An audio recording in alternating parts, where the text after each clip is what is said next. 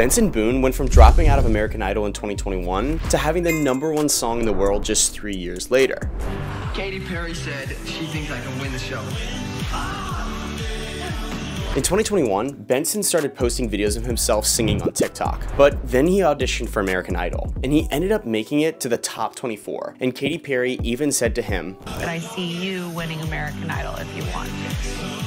Oh my God.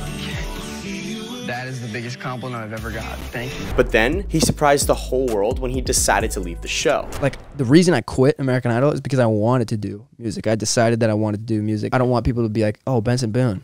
American Idol blew him up. So how did he wind up with the #1 song in the world? Boone went full force into posting his singing on TikTok and blew up. And on December 3rd of last year, his life would change forever. He uploaded this snippet of his new song, Beautiful Things, and it went viral. These beautiful things that I've got, please. It was officially released in January and has since become the #1 song in the world. Are you a fan of Benson Boone?